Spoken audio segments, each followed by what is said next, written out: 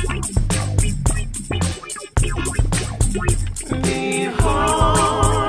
the key, there's another shining sound of you. Behind the key, there's no dreams. So get on up behind the key. Hey guys, what's up? Billy Cardigan here with Effects and Pedals Arena Corner, and today we're with a very cool Canadian musician, Mac Demarco, who made very cool indie rock music, which had a very cool sound to it, a rock sound. So how's it going? Pretty good. Thank you for having me on your show. So we're just going to talk about the very cool pedals that you used to make the music you made. So let's just go through your chain of pedals here. You have many different colors pedals. Yeah, I've got 1, 2, 3, 4, about 5 different colors of pedals.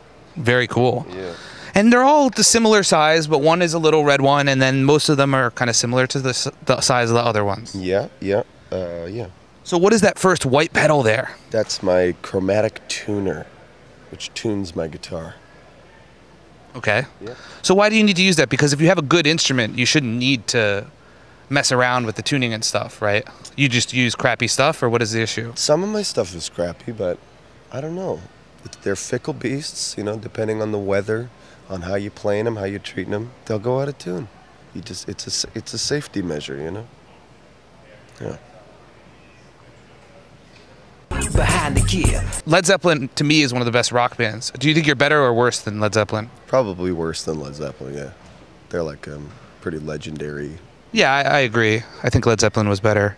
Behind the key. So the next one is a blue pedal, Vibrato. What does that do? It kind of makes the sound go like wow, wow, wow, like a makes it a bit watery.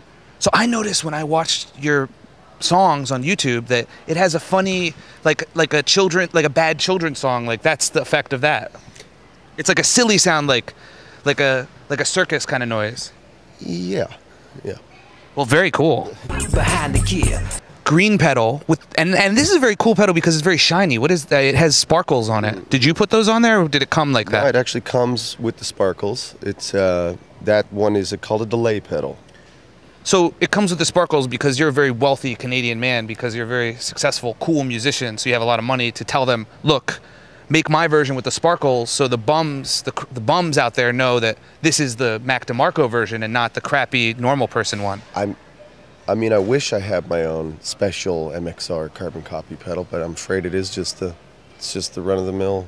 It's just the run-of-the-mill pedal. That's it. So what does it do? Makes the sound. You do the sound, and then it repeats the sound.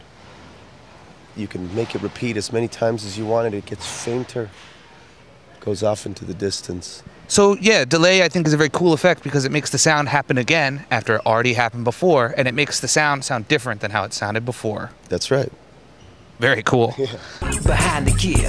So what is next? Hoff. What is Hoff? I don't actually know what Hoff is. This pedal was given to us by our friend Jay, and I lost. Is he Canadian? He's Australian. He is Australian. Very cool. And so he talks weird and funny. He's got, you know, that Australian accent going on. I have to say, even though that you're from the foreign country, Canada, your voice sounds like a normal person. Well, I live in the United States, so maybe that's what you're hearing, but I don't know. I mean, depends on the part of Canada. There's, you know, the accents vary. Behind the key. So the Australian fellow who was a friend of yours gave the Hoff pedal to you. Why did he do that? He didn't think he probably thought it sucked, and he was just like, Mac Demarco will use it, or Matt. They got it for free. It was extra, so he gave it to us. John actually used it on the keyboard back when John used to play keyboard, and it sounds fine. And now I use it on my guitar because I lost my other one. So it's been cool to me. Very cool. Behind the key. I was reading your Wikipedia, and it said that one of your favorite bands was Black Sabbath. Oh, yeah, I like Black Sabbath. So they're a very cool band, but I think they're a very hard rock kind of band, but you play like softer kind of music, but it's still kind of cool, but it's not really rock music. So why do they call you a rock maker? Just for lack. Or is that the Canadian version of rock? Softer rock is a Canadian version of America. I don't know. I don't know. I like to think we rock, but maybe we don't. I don't know. Behind the gear. Well, I listen to the music, and you know, when I hear the rock music, many times it has a very loud, like sound to it. But it didn't. When I listened to your CD, the Dog CD, the Old Dog, it didn't have a rock. It didn't have the like Led Zeppelin or Black Sabbath. It doesn't. That one definitely doesn't have that much rock injected into it. It's just the way it is. Behind the gear. I listened to 2 songs off the Dog CD, and I read your Wikipedia before doing the interview. Nice. Behind the gear. So let me ask you this: what is the next one? It's a micro amp pedal. Yeah, which it just makes my guitar louder for when I want to attempt to rock. So why would you need that? Because if I were to make my guitar louder, I would simply go walk to the amp and turn the volume knob up. So why do you need another white box, which maybe cost a lot of money? So I don't have to make the trek. I can just go to town. Because when you're wealthy, you can afford just little boxes to do the little things. I mean, it's probably about an $80 pedal, so you could be right. I don't know. $80 could be a lot. Yeah, it's a lot. It's a lot of money for a guitar pedal. Yeah. But one time I found $100 on the street. So I could have used that money to buy a micro amp, and then I would have $20 left over to not buy another pedal, but I could. Sandwich or something. Sandwich. Behind the gear. So what is this Morley A and B, A or B? That's the pedal that I switch between my acoustic guitar and my electric guitar with. But an acoustic guitar, you don't need an amp for that. It plays by itself.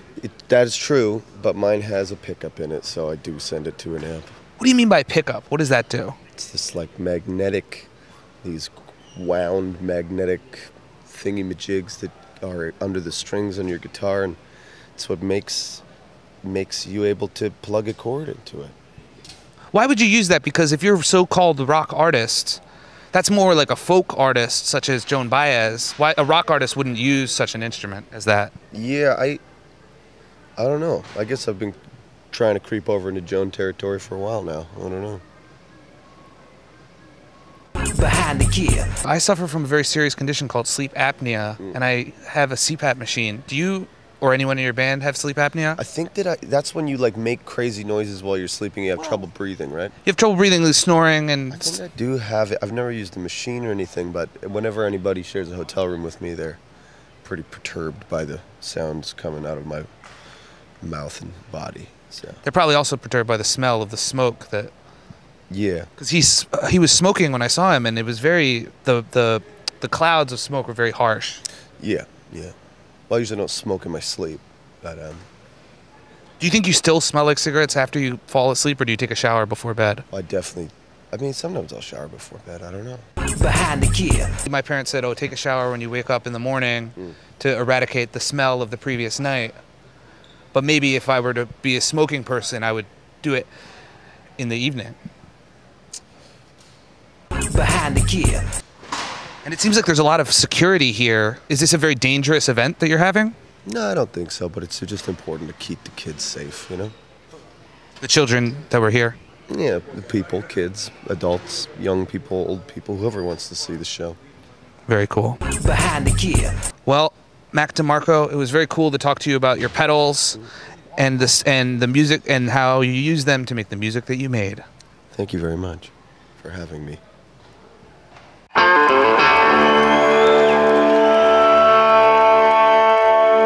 Effects and Pedals, Arena Corner.